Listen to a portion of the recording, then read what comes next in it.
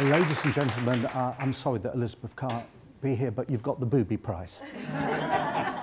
I want to tell you, first of all, please, about Elizabeth's book, which is absolutely wonderful. It's Dowsing, the Ultimate Guide for the 21st Century. And Elizabeth describes our experiments together at my laboratory, and they were absolutely stunning. And I'm not going to steal her thunder by describing it too much, just to tell you that I was fascinated as a scientist that when she was dowsing, she just wasn't connecting with energies within herself. She was actually connecting with the environment, and I do believe by some of the spiritual presences that occurred, that she was also in connection with a cosmic force.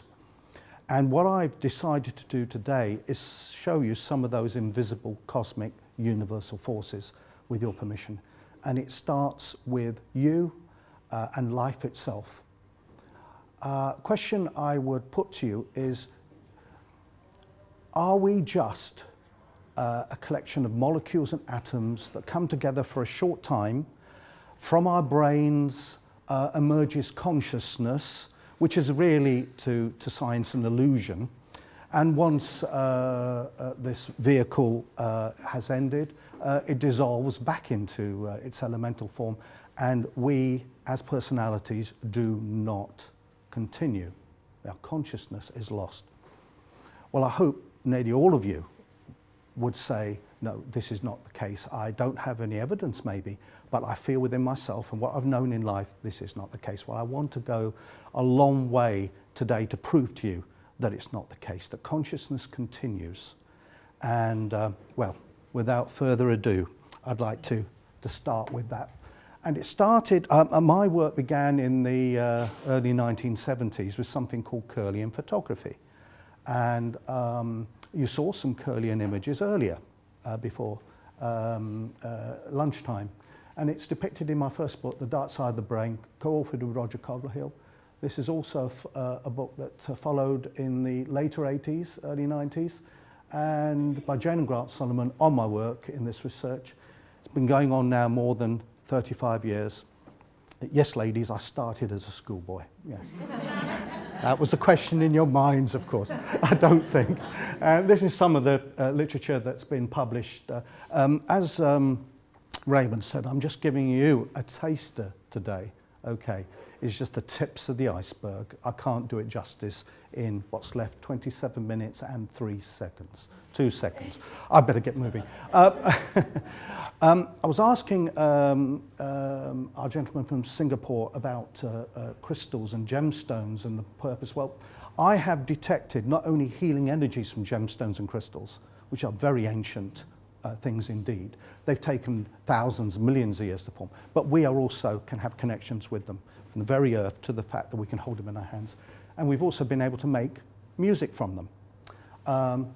My partner, Evie, who is also a classic musician, was in a, shall we say, a little bit of a negative environment. She's in here.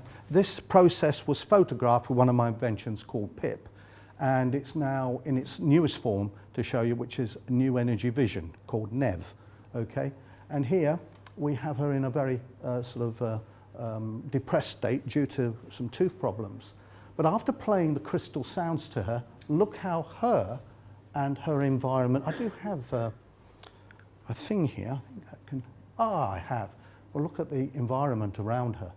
The lines of force, those flowing energies. Sounds familiar to some people here? Practitioners, yeah?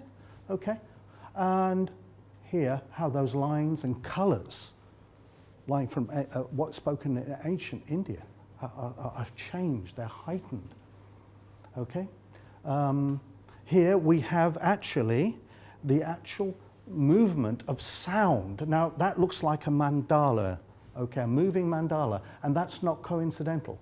This is done on something called the cymoscope. My colleague, research colleague, John Reed, makes sound visible. I'll say that again slowly because it is so profound. It makes sound visible with his research. And here we have the moving energies within the sound. There's a sound and its It's actually transcribed to visual form. And we're using our technology to contrast it even further.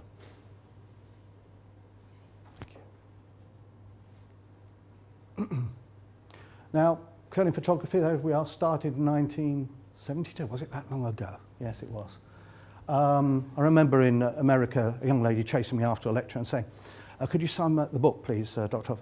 And are you Dr. Oldfield senior or junior? I said, why do you ask? She said, well, my mother says by this time, Dr. Oldfield senior must be dead. He's been in this work so long, and you must be his son. No, I am the real McCoy. Rumours of my death have been greatly exaggerated, especially in places like New York and places like that. Sorry. No, please don't apologise. I'm really glad you're here. American cousins and our brothers and sisters from all over the world come to conferences like this. And it's so great to have you here. It's just the English sense of humour. Eventually, you Americans will get used to it, I'm sure. I always say when I visit America, I'll be out by the 4th of July. I promise. Okay, now here, I hope there's no London constabulary in the audience, like but this is my fingerprint with the energy around it in some of my early Kirlian pictures. Now, aha. Now, you've heard of people with ghosts and the Longleat Gallery with the grey lady. Well, it doesn't just happen with people, it happens with plants as well. They have their etheric remnant, their pranic equivalent. And here we have a Canadian maple leaf, okay? And from that part onwards, there's a cut. And from there onwards, there is no physical leaf. It's just the phantom of the leaf. And we did this with whole plants. Here we have potato leaf, organically grown, I have to, that's the secret, organically grown. And when stripping the leaves off, you have the phantom remaining. Only lasts for a few seconds. You've got to be very quick with Kirlian photography. And I wasn't always quick enough. Here we have, oh yes, many gardeners here, I hope, yeah? Cabbage white caterpillar, not a friend of the gardener, the organic gardener. The reason I'm saying that, I'm blacking its history for what I did with it next. After a painless injection of potassium cyanide, I also do children's parties and weddings, by the way. Bookings with Jonathan, okay, afterwards. And instantly, the light, the prana, the chi, has gone, okay, at the moment of death with the creature. And this is the before and after. Before, surrounded with life force, because it's been eating my organic cabbage. And then a little punishment with the injection of potassium cyanide. Now, this is my organic cabbage grown many years ago. Beautiful. It's not the Sky at Night with Patrick Moore. It's my organic cabbage with Kirlian showing you all the energy. That's after overcooking it in a pressure cooker, you know, so you can denature even good energy by the wrong circumstances. No, not two suns side by side in some distant galaxy, but organically grown oranges. And this is where they physically are, the oranges, and that's the energy field around them. And if that orange is preserved, cooked, or changed in some way, the energy field collapses. Organic garlic, often used in many Oriental cookings, and here too now, not forgetting France and Spain, of course. And here we have this, the clover garlic with this wonderful effervescent energy it gives off. Okay, this is something I progressed from Kirlian photography to three-dimensional scanning of this energy field around the body and around certain things. But I was also studying healers, and I brought together gemstones and crystals that had healing properties, thanks to Dr. Bhattacharya here, his book Gem Therapy, Firma Indian Press, Calcutta, which put me on the road of combining gemstones and crystals with electromagnetic fields, which I've done here. In this tube, notice the colour spread here, okay, for healing in people with necks, arthritis, rheumatism, many different things over the years. And here we have my son, 2.5 years old, with his own box and his own crystals. You know, he's fallen over, cried, and playground, whatever, came home, Daddy, you know, I've got, right, get your box. He used to keep it in his toy box with his precious toys. Bring it on. Put it on his head, put it on his knee. Daddy, why can't I be like an ordinary boy? Well, what's an ordinary boy like? I said, they get Calpol and things like that to take when they got pain. I said, well, you're not an ordinary boy, you're Daddy's boy. And then one does what's best with children. And then one day, at 5 years old, he had been asked by the teacher, what do your fathers and mothers do for a living? What did you say? I told them, Daddy, that you were a great scientist. Oh, I was so proud. You can imagine. But, he said then, if I told them you'd work with crystals and gemstones, you were an electrocrystal therapist, they would have thought I was completely mad, Dad. Wisdom, eh? Yes, from children.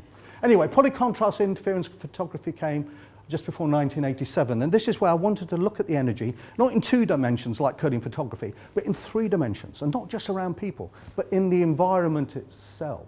We are living, ladies and gentlemen, in a sea of cosmic energy. And you yourselves are affecting that cosmic energy. It's not just affecting you.